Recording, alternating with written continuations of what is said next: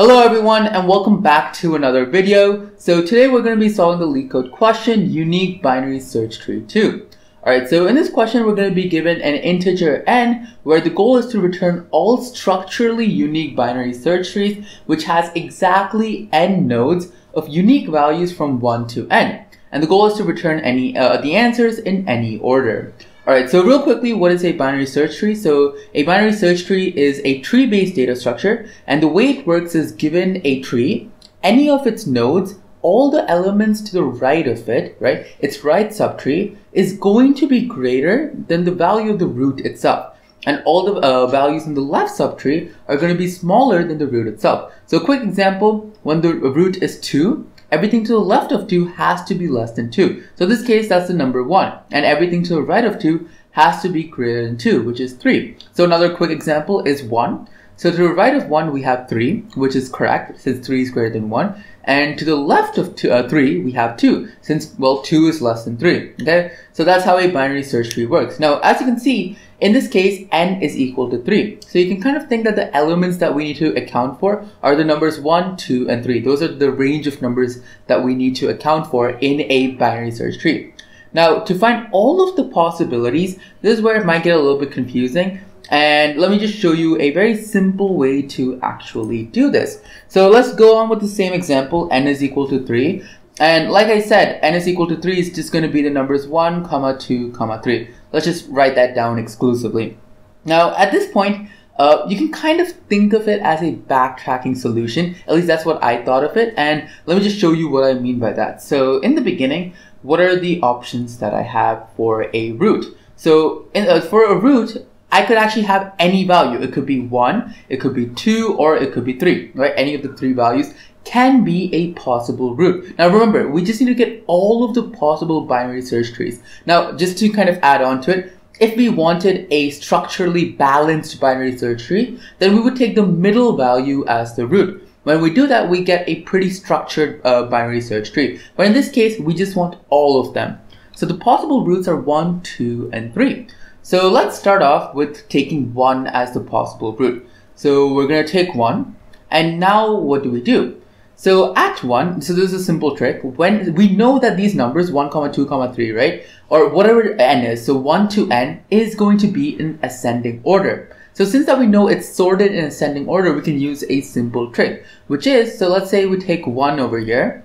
And what we're going to basically do is that everything to the left of 1 is going to be in the left subtree. And everything to the right of 1 is going to be on the right subtree. And the reason for that is because everything to the left is going to be less than 1 since it is sorted, and everything to the right is going to be, well, greater than 1. So in this case, there's nothing to the left of 1, so that's just going to be none. So I'm just going to leave it as it is. Now to the right of 1, we have 2 options.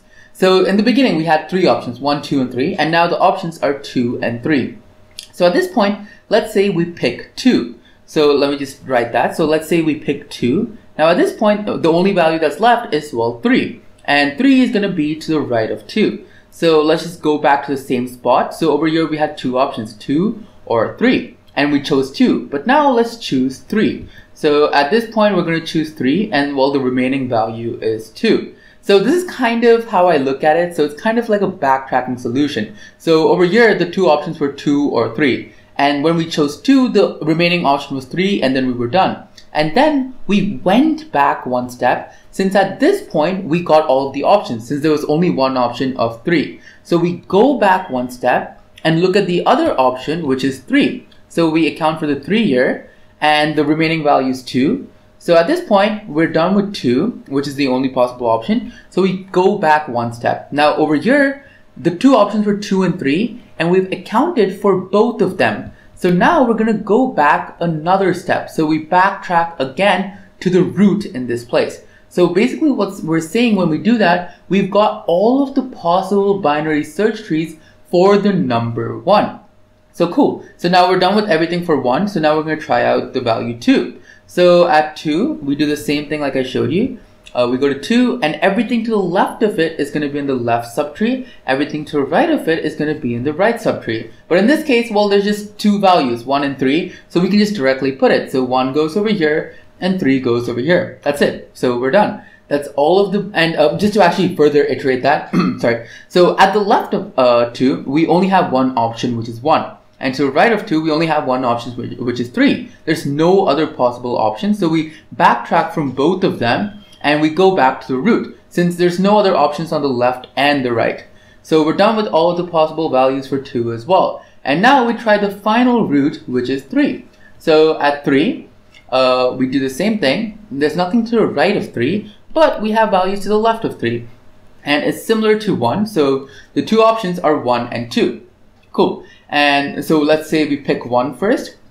The remaining value is 2, which goes on the right of 1, since 2 is greater than 1. But now we've got all the options at this point. So we backtrack one step and see the other possibility, which is 2. So we could have 3, and then 2 goes over here, and the last and final value that we need to account for is 1. So where is 1 going to be? Well, 1 is going to be to the left of 2. So that's about it. These are all of our possible binary search trees with the numbers 1, 2, and 3. And how do we know that we've reached an end? Well, it's because we've covered all of the possibilities for all the possible roots, which are 1, 2, and 3. So this is exactly how we're going to solve our solution, our question. And just to further iterate, let me just show you something with n is equal to 4 real quickly. But the idea is the same backtracking idea. So let's say we take 3 as the root, right? So the values to the left can either be 1 or 2. And the values to the right, well, there's only one option, which is 4.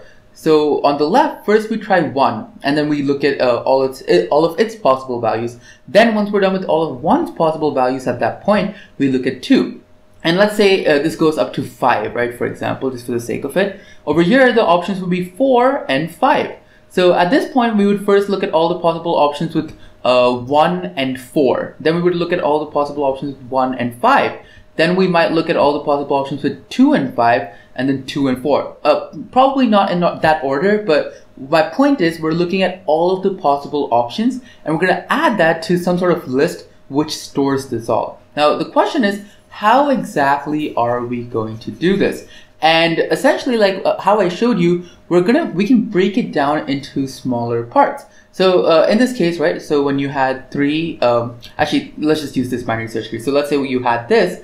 Instead of trying to build it from up top, we can divide it into smaller sub-trees. So we can go all the way down. Now, the first thing we can do is we're going to have that none. Then we're going to have 2 pointing to none on both sides, right? So that's what we have. Then we're going to have 1 pointing to this subtree on the right.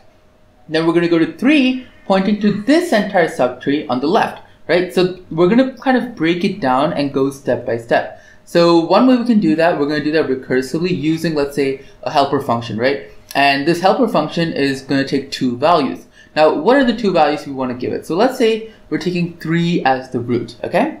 So what I really want to do at a certain point is I want to go to this helper function, and I want it to return a tree given a start and end value. So in the beginning, our end value is 3, right? In this case, it's going to be 5, right? So our range is going to be 1, 5, for example, right? But obviously that's not the case. But in this case, we're taking 3 as the root, okay? So in this case, for everything on the left, our helper function, we're going to call the start, end value, or we could just call it first, last, where the first value in this case is going to be 1, and the second value is going to be 2.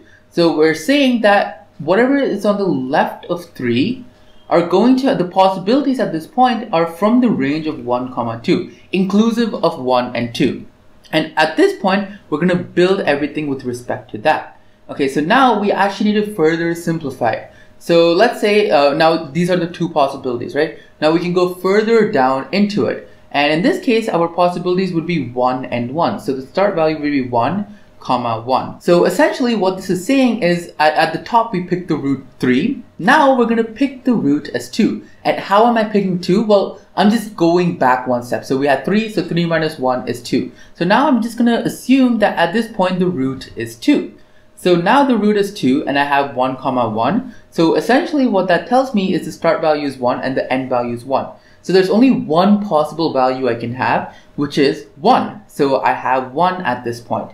Okay, so this is how it's going to work. All right, and then each time we're kind of returning, what we're going to be returning is the tree that we've formed at that point. Okay, and whatever the tree we return, we're going to add to the left or to the right of a certain node. So now at this point at 1, 1, what is the node, the root that we've assumed? The root at this case is 1. So we go back one more step, right? So from 3 we went to 2, from 2 to 1, so we go back another step, and now it's going to be 1, 0. So start value is 1 and the end value is 0. And that makes no sense, right? How can the start value be greater than the end value? So at this point, this is kind of an edge case that we need to deal with. And essentially what this is saying is, to the left of 1, we have the value none. And same to the right, right? We have the value none. So this is exactly what it's denoting. When the start is greater than the end, that means that we have a leaf node or a node with a value of none. Okay, so that's one thing that we got to look for.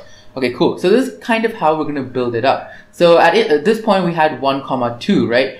And we might actually have something like 1, 1, saying that 1 is the root at this case. So essentially, we're taking some values of root and we're dividing it into a smaller tree at each time. Now, one more thing, just to be clear, when we go to the right, at this point, right, we can assume 4 as the root. So instead of 1, 2, our range is now going to be 4, 5.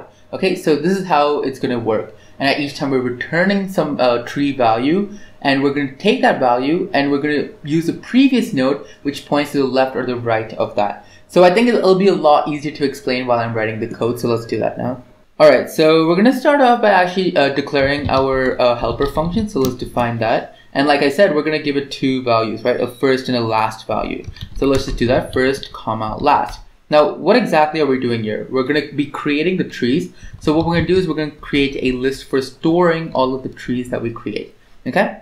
So now at this point, what is the first thing we got to do? Well, we need to get all of the roots. So how do we do this? So the way we do that is at any point, right? So when we have the value over here, the 2 possibilities are 1 and 2. So, and that's what we give, right? 1, 2. So what we're going to do is the possible values are, well, 1 and 2. So we do for root in 1, 2. That's exactly what we're going to do. Those are the possible roots, okay?